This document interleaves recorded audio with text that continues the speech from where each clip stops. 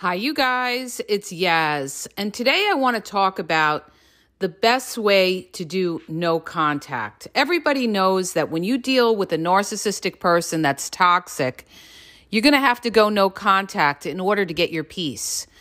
Now, no contact, understand this, the reason that we go no contact is for our own peace and to heal. It's not to punish the narcissist, okay? So when you're dealing with a narcissist and you finally come to the realization that you just can't resolve conflict with this person, and you'll never be able to resolve conflict with a narcissist because they can't take accountability, they can't own when they're wrong, they won't acknowledge the truth, they will deny, they will lie. And a lot of times narcissists just want to sweep things under the rug, okay? And the problem with that is, you know, if you can't acknowledge the problem, you can't fix the problem. Or if they do acknowledge the problem, they will blame shift and say you're the problem. So the bottom line with that is you'll never be able to resolve conflict with the narcissist. So now you've exalted every single try you could to try to work it out with this person. Maybe you've tried to talk to them and they gaslight you and tell you they don't know what you're talking about. Maybe they're cold and indifferent. Maybe they isolate you. Maybe they, they couldn't care less whether they had you in their life or not. And it's really causing you a lot of pain. So now you've come to a point where you have to go no contact. Or it could be the fact that you do a reverse discard because the narcissist is not being upfront and transparent with you, and you've just got to let them go because you can't take it anymore. You have somebody who's not making an effort in the relationship, somebody who's telling you one thing that they care or they love you, but they're showing you something else because they don't care if they see you, they don't care if they call you, they don't care. They're not all into the relationship, and you feel it. And you have to always trust your gut because the gut never lies. It's not what comes out of somebody's mouth. It's how you feel. How a person makes you feel will tell you whether this person is a positive in your life or a negative. Just don't be fooled by the beginning of a relationship with a narcissist, because in the beginning, during the love bombing stage, they're going to make you feel terrific. But always remember the timing of things. That is the beginning of the relationship, and everybody's nice in the beginning. You'll see the true person towards the end of the relationship when the mask comes off and you really see their true core character. So now you're at a point where you're like, you know what? I've got to go no contact. This is so hard, but I have to go no contact. A couple things about no contact, you guys. When you first go no contact, it is going to be extremely, extremely hard because in some cases, it's like a death. This person was built up in your mind. You thought you were going to have a life with this person, or you thought you were going to have a relationship with this person, or maybe this person was a family member. And now you're at the realization like, you know what? This person is not there for me. The realization is, who you thought was going to have your back and who you thought was going to be there for you ended up disappointing you. And so now you're really hurt. So you go through that no contact, but you have to understand something. You have to ride the wave. You've got to accept the fact that you're going to be down, you're going to be depressed, you may be anxious in the beginning. It's all part of the healing process. You may grieve, you may cry. It's all part of the healing process. You've got to get through that. You lost somebody that you cared about in your life, and you realize that this person is not going to change. And in order for you to have your peace, you've got to go no contact. Now, how do you go no contact? When you go no contact with the narcissist, okay, when you can go no contact, in cases where you have children or maybe there's family involved and you can't go completely no contact, you have to gray rock those people. We know that. Not everybody can go no contact because of certain circumstances. For instance, if you're co-parenting with a narcissist and you've got to discuss issues for the children about visitation and all of that, you gray rock, okay? Go listen to my podcast where I talk about divorcing the narcissist, all right? So you guys, you have to go when you can go no contact, you go completely no contact. And what does that mean exactly? Because a lot of people, they say they're no contact, but they're really not no contact. When you go no contact with a narcissist, that means that you don't talk to them at all. You block them on all social media. You block them completely. You're not looking at their social media, and you keep your social media to private so that they can't view what you're doing or anything like that.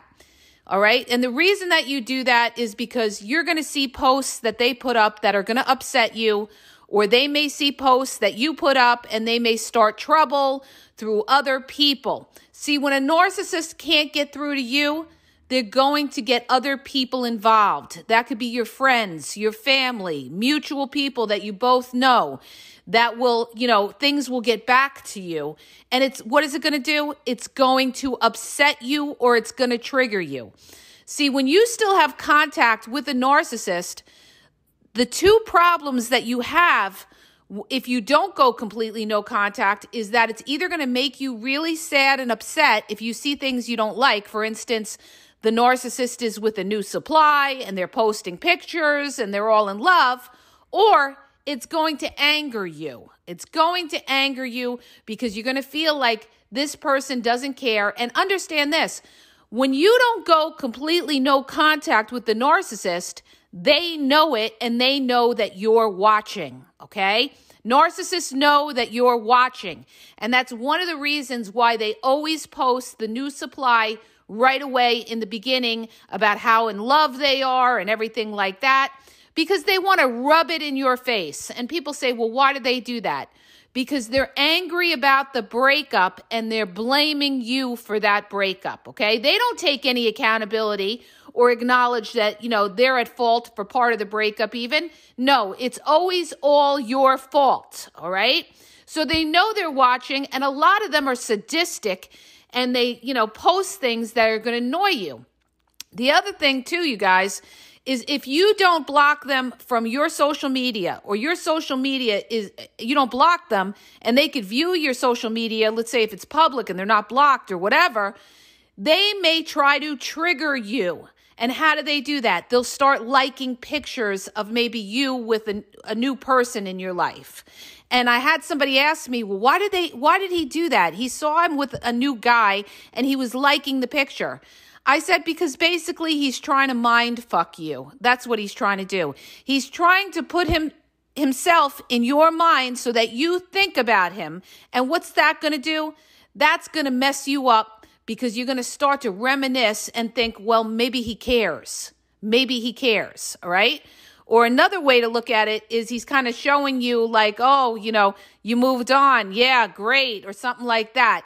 It's a dig. That's what it is. It's a dig. And it's also to, put the narcissist back into your mind, which is going to fuck up your mind and you moving forward. And this is a huge reason why you don't want these people to see your social media or know what's going on in your life, and you don't want to view their social media. And I know it's hard because you're hurt and you want to see what's going on in this person's life, but you've got to stay focused. You've got to say to yourself, your ex is your ex for a reason. There's a reason why you're not with that person. Never forget that. Never forget what the narcissist did to you. How they treated you poorly, how they disrespected you, how they lied to you, how they treated you like a fool. Even write it down on a piece of paper so that you don't forget, okay? Because if you keep in contact with the narcissist, you're never going to be able to completely heal, all right? You're always going to fall back. And then if you're in a new relationship, you may not give it a try, or you might start seeing things you don't like in the new partner because your mind is still falling back on the narcissist. You've got to erase the narcissist from your mind. The only way to do that is to not look at their social media and block them completely across the board, okay? And, you You're going to have to deal with loneliness in the beginning. You're going to have to deal with being bored, okay? Because when you leave a narcissistic relationship, there's so much drama with the narcissist. Even if it's toxic, a lot of people miss the drama because it's excitement. It's keeping you going. And now all of a sudden you go no contact and it's like crickets, all right? You know the phone's not going to ring. You know there's no text messages coming in, and you're lonely and you're sad and you're reminiscing. And what are you going to do? You're going to start to think that you were the problem, okay? And especially if that narcissist devalued you right before the breakup and flipped the blame on you to make you think you're the problem. So now all of these feelings and emotions are going to eat away at you. This is why you've got to stay focused and remember all the nasty things that narcissist did. If they were so great, you would still be with them today. Remember that. If they were so willing to work it out with you, you would be with that person today. But they weren't, all right? They weren't because they value themselves first. They didn't put the effort into the relationship. Their pride, you guys, their pride is more important than humbling themselves and working it out with you. So remember that when you're trying to stay strong during the no contact. Remember the fact that they put their pride ahead of their love for you. And that's not a person who loves you, okay? A person who loves you can humble themselves, all right? That's why a narcissist can never love you, because they can't humble themselves. They can't sacrifice themselves and not benefit from it. So they are all self-absorbed. It's all about them. And unless you want to be in a one-sided relationship that you're going to be miserable, this is why we do the no contact. Now, keep in mind, you've got to also go no contact with any strings of the narcissist. Now, what does that mean? That means, let's say you had a relationship with their family or their friends, or you have mutual friends. You've got to distance yourself from these people because they talk. And whatever you say to these people, they're going to go back and tell the narcissist, all right? Whether it's good or bad, they're going to tell the narcissist. So there's still that line of communication, which is not good. And why is that? Because that will feed the narcissist, and the narcissist may come back and hoover you, love bomb you, and play upon your emotions. That's why narcissists are always, trolling your social media. They have multiple profiles, social media profiles. They have profiles that they either creep on and they're trying to get other supply, or they have profiles where they're watching you. And people say, well, why do they care? Why are they watching me? Because they want to see that they didn't lose anything. They want to know that you're doing bad because it makes them feel better that they didn't lose anything, all right? See, if you move on and you're doing great, that's going to make the narcissist feel bad that they lost something good, or that you're a valuable person and you're with somebody good. That's going to kill the narcissist, all right? But the bottom line is, you don't want to feed the narcissist because you want them out of your life, all right? You don't even want to make them jealous because it'll feed the narcissist, and they'll come back and they will try to manipulate you again. And they're very good at manipulating. They'll come back. They'll tell you how much they love you. Some of them will even say, oh, I'm sorry. Some of them will. Most won't. But they'll say, I'm changing. I'm going to go to therapy. I'm going to do this. It's not genuine. It's not genuine. Okay? If they have to go to therapy because they feel they're losing you, they're not doing it because for the right reasons that they want to change. They're doing it because they feel they have to in order to keep you. So what does that mean? That means that they're not really, wanting to acknowledge that there's anything wrong with themselves, but they're trying to appease you. They're trying to appease you temporarily, and then they're going to go back to their old ways. And why do they go back to their old ways? Because that's their basic character and their basic pattern of behavior, okay? So, bottom line is, you cannot keep in contact with anybody that is friendly with the narcissist, all right? And if you have to, let's say it's a family member, or you have to, for whatever reason, you don't tell them jack shit about anything that's going on in your life. You keep your life private. The people that are friendly with the narcissist, the flying monkeys, they don't necessarily have to be flying monkeys. They could just be people that they're friends with and not necessarily flying monkeys. But in any event, these are not your people, okay? Because they still have a relationship with the narcissist and you don't. So in order to have your peace, you have to distance yourself. Because again, it's still a line of communication and it will still feed the narcissist, and they could cause problems for you down the road, because it's a reminder about you. You want to also erase yourself from the narcissist's mind as well. And why is that? So that these people get the fuck out of your life, all right? You don't want to feed the narcissist at all. You want toxic out of your life.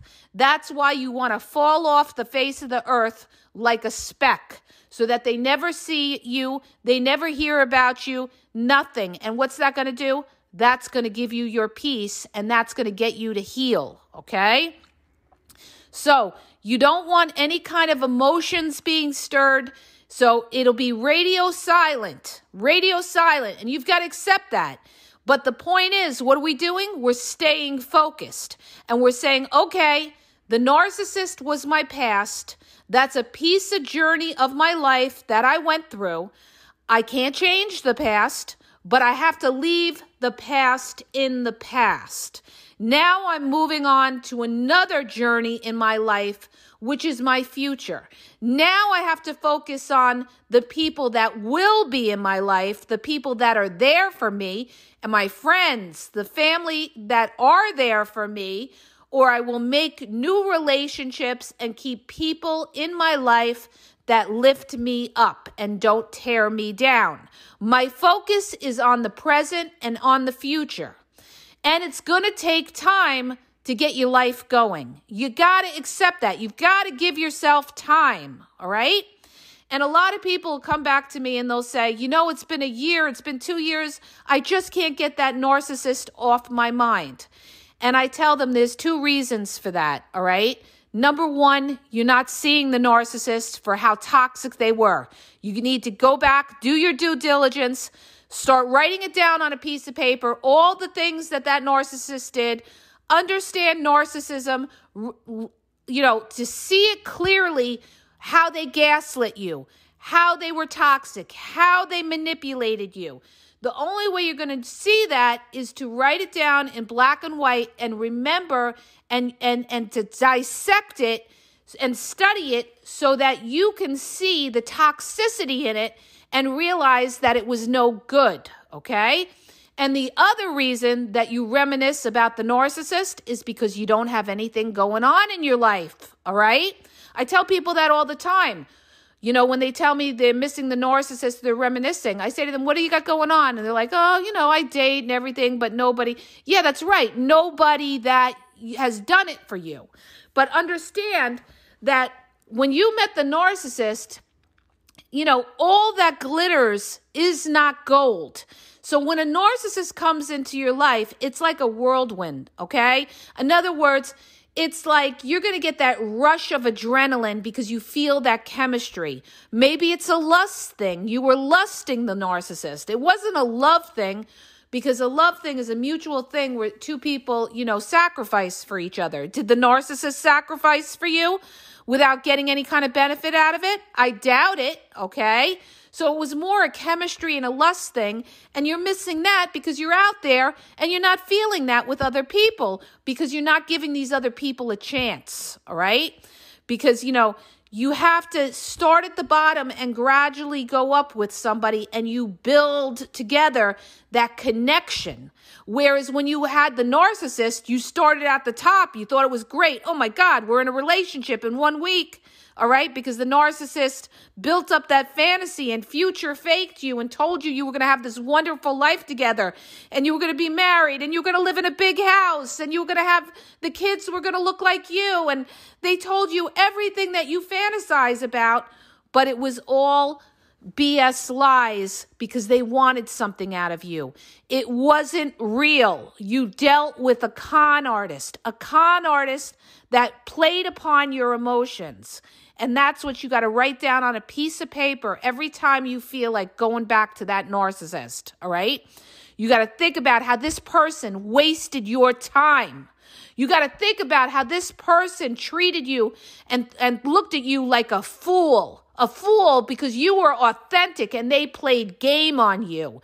So they viewed you as stupid and like a fool. So next time you feel like you're going to contact that narcissist, you better step back and think about these things and say, you know what? No way. I'm not contacting this narcissist. They tried to play me for a fool. No way. I'm not contacting this narcissist because they really didn't care. If they really cared, they would have made the effort. If they really cared, they would have tried to resolve conflict. If they really cared, they would have been there for me when I was down, all right? These are all things that a narcissist will never be there for you. And when you go through life, you guys, you know, you may not feel it when you're younger, but as you get older, there's going to be certain obstacles in your life. That could be money obstacles, that could be health obstacles, that could be issues with your children. And the last person you would want next to you during these trials and tribulations would be a selfish narcissist who will not sacrifice and give. So every time you sit there and you reminisce about that narcissist, you think about your life, how it could have been worse, okay? If you ended up with that person and, you know, they treated you like that. And also, if you had kids with them, all right, you're going to be the one responsible for raising those kids because narcissists hate parenting. They hate doing the hard work, all right? So every time you reminisce about that narcissist, do you want that kind of person next to you when you're trying to raise kids or dealing with kids in doctor's offices or dealing with money problems where, you know, they're not going to help you in any which way? You want somebody that works with you, not somebody that's looking to take from you. So you guys, let me cap off about no contact. This is why we do the no contact. You've got to drop them cold, all right? Starve that narcissist. They are nothing.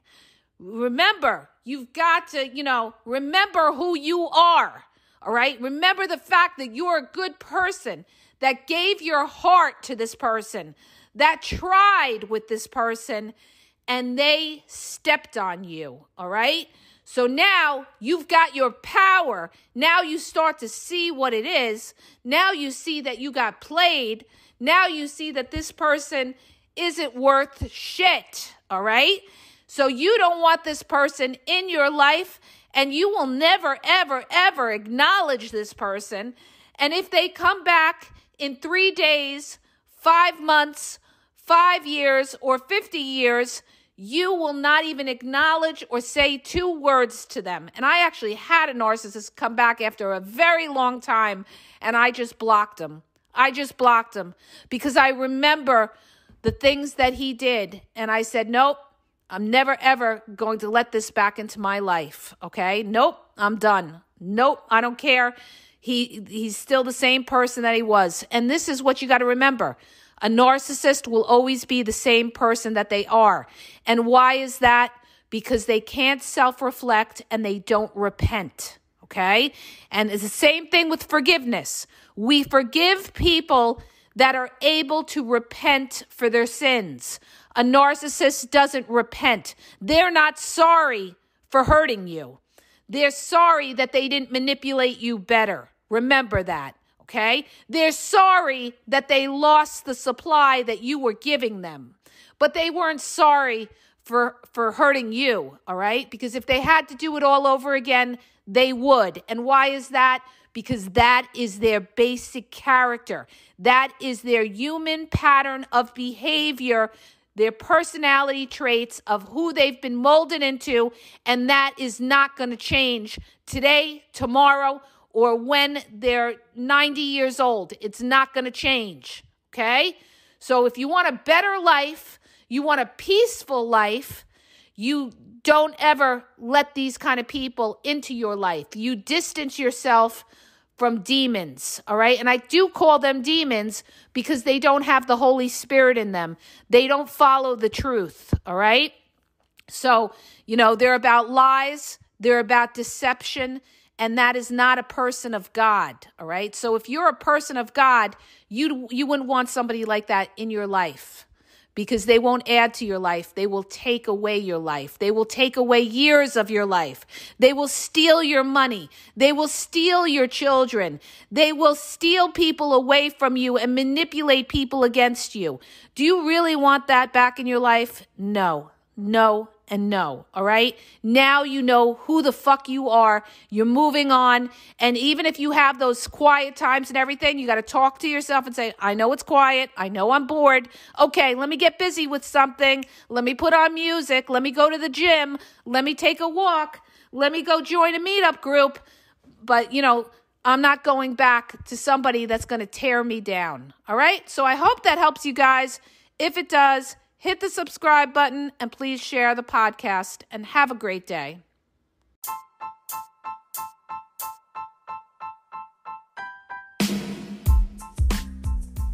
If you guys are having a problem in your dating or relationship, or you're dealing with somebody maybe that's narcissistic, you don't know if they're a narcissist, or you're just having problems, you're in a toxic relationship and you need some clarity on it, go to the link in the podcast description for my website where I offer email and phone coaching. If you have a quick question, just a quick question, and you want to get a video sent back to you answering your question, there's also a link there for Vizio where I will send you a personalized video answering your question.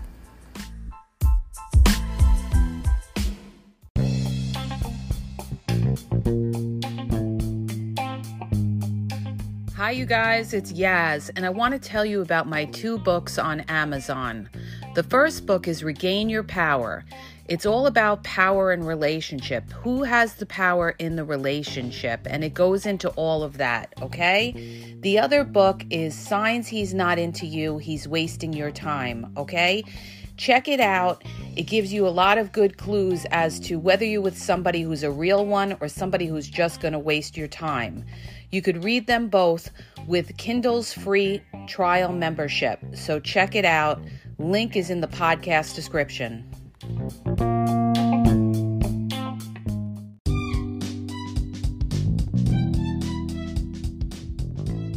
Hi, you guys. I just want to let you know that the Game Exposed now has their merchandise available. Check out the link in the bio. And you could go check it out. There's cool hoodies, cool sweatpants, cool hats. So go to the bio for the link. And also, don't forget to follow me on Facebook at The Game EXP123, and also on Instagram, The Game EXP123. Okay? And have a great day.